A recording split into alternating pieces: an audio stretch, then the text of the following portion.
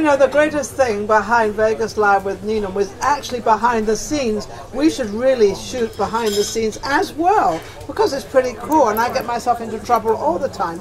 But I'm always in trouble, but I love every minute of it. Hey, Monica. I got Monica back again. I'm back. Back. She was, and also, first things first. Oh, Troy. How are you, Troy? I'm very good. Are you good? I'm good. Now, I was told Troy's shy and he's quiet. He doesn't seem that way. But anyway, first things first. Happy birthday to you. Happy birthday to you. Happy birthday, dear Monica. Maybe I could be a singer. Happy birthday to you. Thank you. I appreciate it. Thank you. So you are what, 21 and holding? I just turned 21. Okay, so you're allowed in here to drink? Of course. Where is your drink anyway? She drank it. That's what she did with it. Yeah. She drank it. I'm a fast one. And she wants me to remark on that. I don't think so. I'm not going to say one word about comment. that. Troy, is she a fast one? Oh, let her tell you. Let her tell you. We're going to let her tell you. I think he lost count. Yeah, I did. Hey, how many rings? Look at all these rings you got. You got one finger missing hanging. Where's this one? You lost it? I'm waiting for birthday gifts for these two. Oh, that's a definite hint. Well, the squeaking wheel gets the grease, right? So what is going on with your life? Well, you actually, she's a psychic reader and you read cards. I don't do cards. You don't do cards. She does this ghostful thing, and you go into places and find ghosts and talk to them and reminisce with them. And what do you? I don't know what I'm saying. I'm going to help her out. Yeah, help me out with what you do. I'm a psychic medium and a paranormal investigator. I don't do tarot cards. Don't believe in them. I do natural readings, so everything comes to me naturally when I'm doing a reading. That's 100% accurate. Okay. And I also do paranormal investigations. So how are the investigations going on? Because those must be really pretty cool. They are. They must be. They those are. must be exciting. That to me is exciting. I think it's really fun when I get to know different spirits at different locations. They tell me their stories and things like that. So it's pretty interesting. So do people actually hire you to come into their business or their house or Yes. their thing to find out what's going on because they think someone's there or something's happening or I've got to get her to come to my house because I sometimes feel that somebody's in my house, I'm not too sure. And, I'm still waiting for that invitation. Well, you're going to get it pretty soon, but if I can slow down, you might get it this coming week, this weekend, because I'm going to be home. I have to be home, so everything's going to be pretty cool. Awesome. Now, Troy's laughing and he's having fun, and everybody told me he was shy. I don't think. What do you do, Troy? I do a lot of different things. Such as banquet server, banquet setup, massage therapy. So I've done martial arts, so I have a lot of susceptibility to energy. Banquet server. Banquet setup, banquet server. And massage. I finished the trade. A massage. How do they go hand in hand? I'm a hospitality professional. Oh, okay. Just as a whole. So you have all your degrees, you have all the things you need. I got a bachelor's in criminal justice, actually. Oh my. He's a multitasker. I'm a workaholic to some degree. You're a workaholic, yes. So if I need any money, I come to you because you must have a lot. Oh, that's got to go towards the bills. I can't. You mean people have bills? I can't free give the money away. We have bills? We didn't know we had bills. I don't have bills. Bills, rent, mortgage, what's that? It's called adulting. So I'm going to ask you a question. What do you read with me right now? You have been under a lot of stress lately. She's so right. I have. You're right. I know. Yes. She's been under a lot of stress lately, and I think you need a spiritual cleansing. Is it going away? It's slowly going away. Good, There's still some that's lingering around. Only because there were some things happening, and then they didn't go through, they didn't formalize, and then I had to redo the whole thing again. But I was very patient, and I did what I had to do, and I'm still doing it, and it's still doing okay. So, and it's slowly phasing out. Yes, I think it's somewhere that I was going to have a tough month, and I had to be careful, and then that I can get through it if I have my positive side. So all my energies came out and took over because I would not let it go. Yeah. You also need a spiritual cleansing to let all that cleansing. negative energy go away. Hang on a second. What is the spiritual cleansing? Are you testing me again? Of course, why not? I mean, come on. I have passed every single test on her show. She's still testing. I'm still testing. I want to know what the spirit. Well, I don't want to know, but my audience wants to know. Well, spiritual cleansing is if you're going through tough times or stress. You know, people tend to create this negative energy around them without even realizing it. Okay. When you do a spiritual cleansing, or when I do a spiritual cleansing, I get rid of all that negative energy around you. Would that be other people giving me their negative energy? It can be as well. And it is, because there is one person that you can absorb other people's energy, positive and negative. Yes. And you do have some lingering around you. Yes, Once they're gone, yes, I do. I know. Then you can take a step forward. But I seem to be able to get rid of it anyway, because that's just my personality. Because you're positive. Yeah, the more you stay positive, the more you'll be able to push that negative away from you. And that's why I'll get rid of it all, and I will absolutely. It'll be gone, and it's like, and it's not really negative. I will not call it negative. It's an experience, and it's something. It's a challenge, actually, and I'm getting through the challenge, and it's going very, very well. And I also believe that if it's going to work, it'll work, and if it won't, it won't. And that's just wasn't meant to be. Yes, ma'am. So how's you see? We've been working. Almost similar colors, dark colors. You see that? The darkness. I'm such a good influence on her. You see that? The more first she started off with lighter colors, and now it's.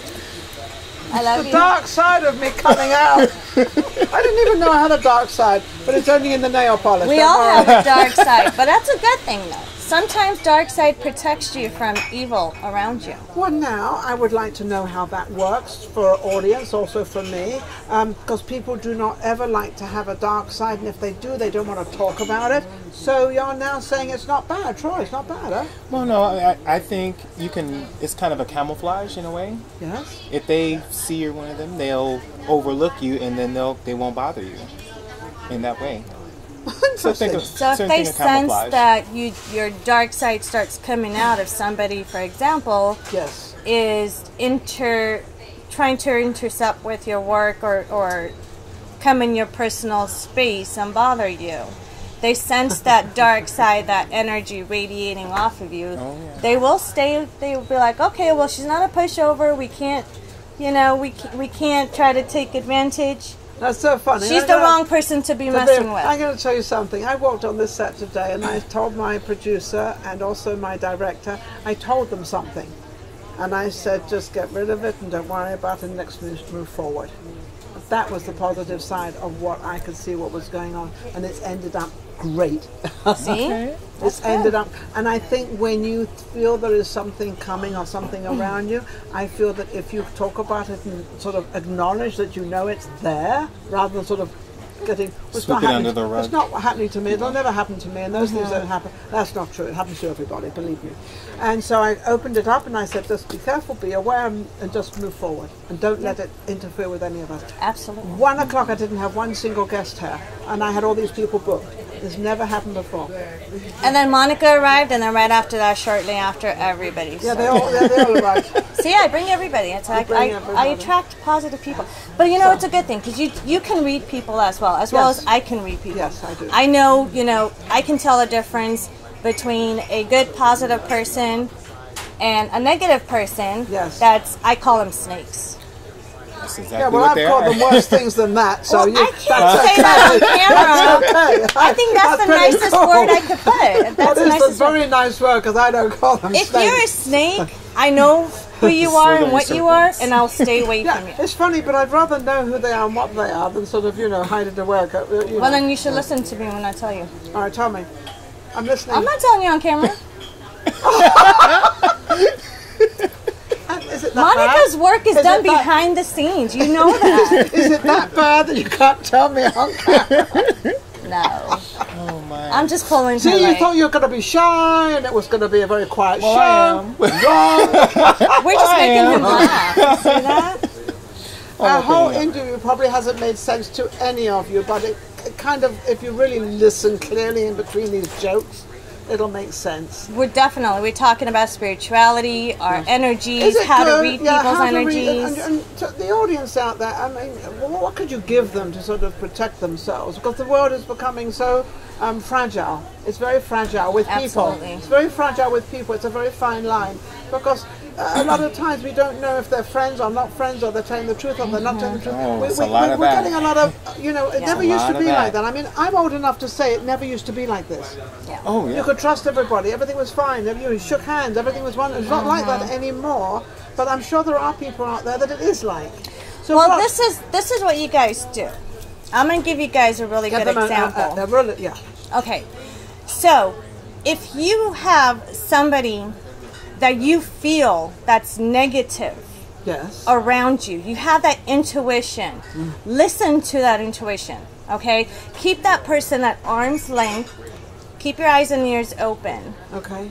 And just, you know, have your radars up, and you can sense, you can pick up people's energies. If they're a long-time friend, you sort of try to maintain... Those are the scary ones, long-time friends.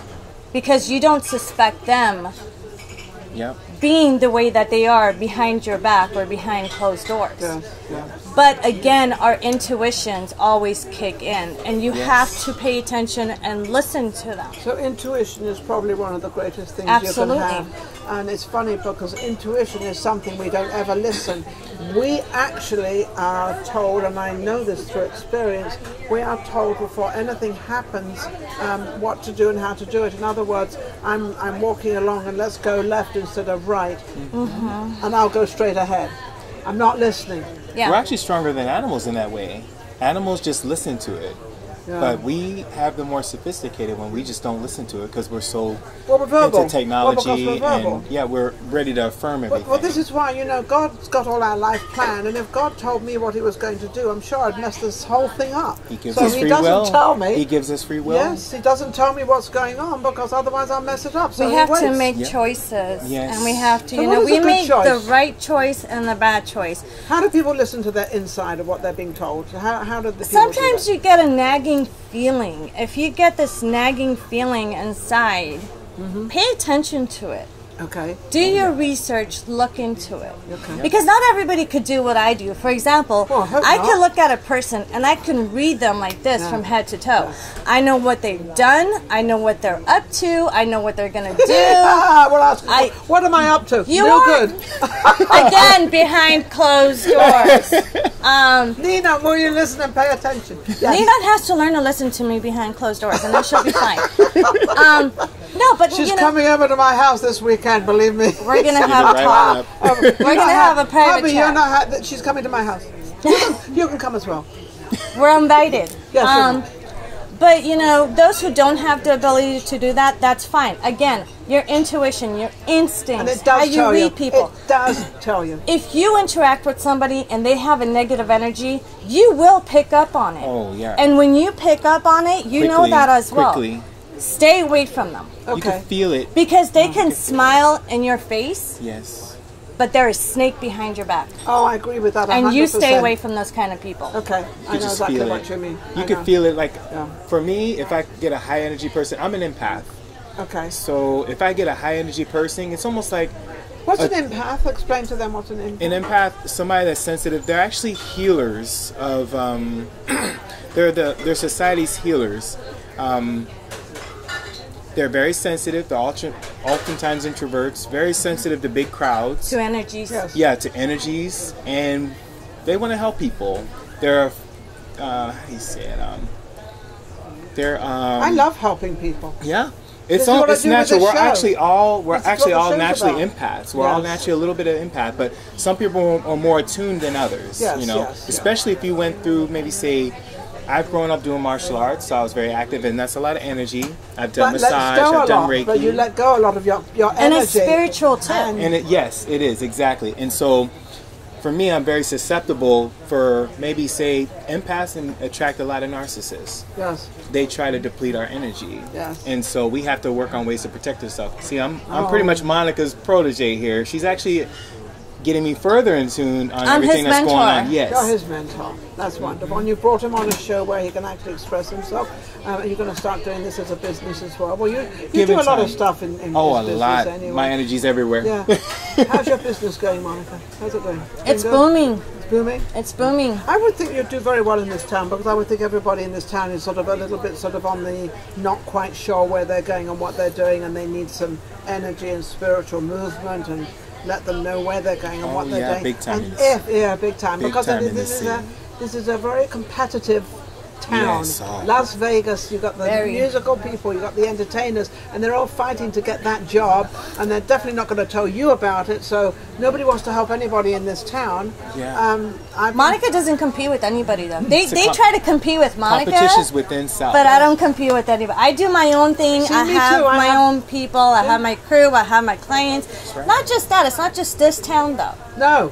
I have clients from around the world. Yes, yeah. It is a world thing. Absolutely. And it's like, you know, I think if you're secure, it's like there's a lot of talk show hosts.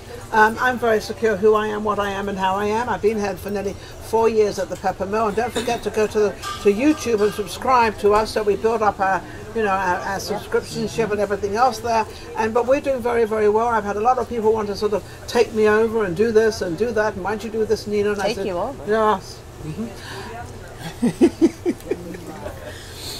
That can be. Sorry. That can be. It's my birthday. I can have whatever mind I want today. That can be meant in many different ways. We'll discuss it behind closed doors again. And all of you out there have a choice, whichever way you want to take it. But anyway, they all want to take my show over. You need to clarify that. And I go ahead, go and have your own show, do your own thing. It doesn't bother me. They don't have my voice, they don't have my personality, and they don't have what I have. So I don't think. And there's thousands of talk show hosts out there. So if I'm in competition.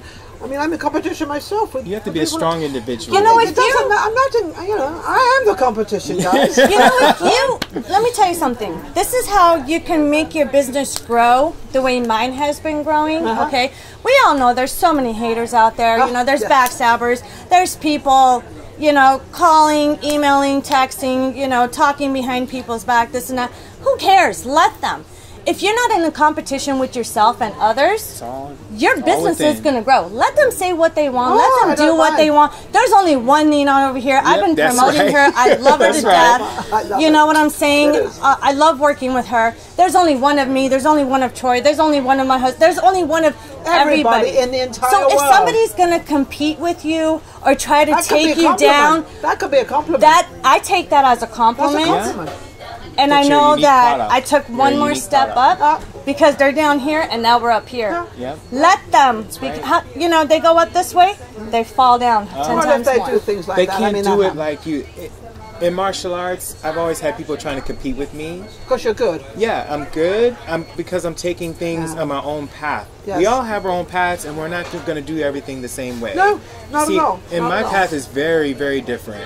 I'm black, I'm LGBT, I'm an empath. I have a lot of struggles in many different ways over. I wouldn't call those struggles. I call that life. I call you're an individual. You are who you are. You are what you are. Relish it, enjoy it, and love it. You have to just embrace it. But he also has the biggest supporters. He knows I'm 100%, behind everything he does. That's I what you surround yourself with. That's what you should. On that, we've had a wonderful time. Happy birthday again. Thank you so much. Thank you. Troy, you're not so shy as you thought you were going to be. You did great. You did awesome. But he did absolutely wonderful. He's got great personality, and this may be your first interview, but it's not his last. So it certainly will not be his last. No. It probably won't. They're telling the truth. I love you on the show. I love you too. She's always so gracious, and I learn an awful lot with Monica. Thank you, everybody, for watching Vegas Live with me. Don't forget to go to YouTube and subscribe. And don't forget also to share all our shows around, because that's what builds everything up. And then we get further out there. We do further, and we can help more people. We'll be right back next week. Vegas Live with NInon. You take care.